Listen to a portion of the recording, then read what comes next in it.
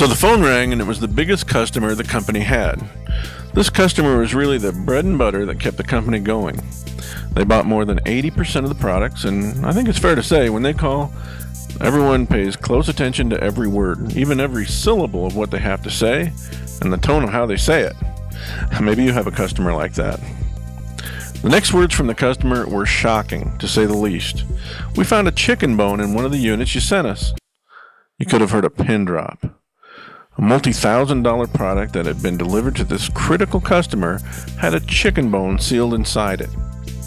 A single chicken bone had gained the attention of all the leaders at the most important customer and was now jeopardizing the business relationship.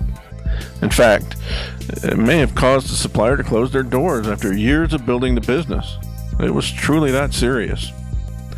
We're all afraid of doing something stupid and disappointing our customers or failing in some way. We even take extraordinary steps to make sure that that never happens. Can you imagine the chicken bone conversation? Oh man.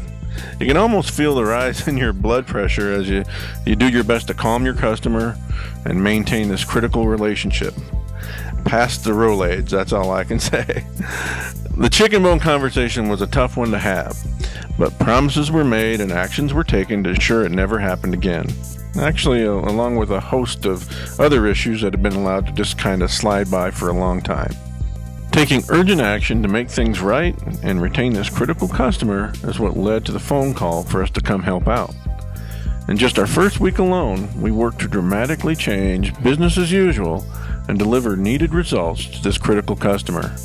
We literally went from 100% quality failure rate to 99.99% perfect quality. And yes, 100% of the units were certified chicken bone free. And, maybe more impressive, we quadrupled production. Yep, you read that right. We literally perfected the production and assembly process and quadrupled production at the same time for the most important product the company manufactured, all in the first 5 days.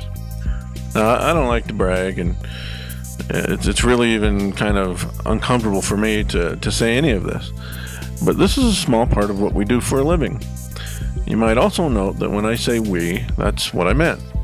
We worked like real partners using the internal experts who really knew the products and processes, and together we came up with some fantastic results.